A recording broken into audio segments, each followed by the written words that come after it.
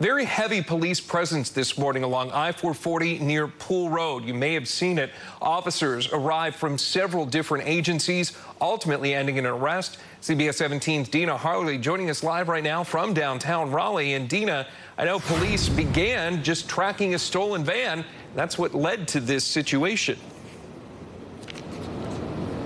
Bill, that's exactly right. I spoke with the manager of an air conditioning company, a local one, earlier today, and he told me that it was his company's van that was stolen and then ended up in that chase and some sort of arrest along 440 earlier this morning. I want to show you a video of what that scene looked like around 10 o'clock this morning when we got there. Officers from Raleigh Police, the Wake County Sheriff's Office, and Knightdale Police were crowded around that white work van with the logo of Dual Comfort Air Conditioning and Heating.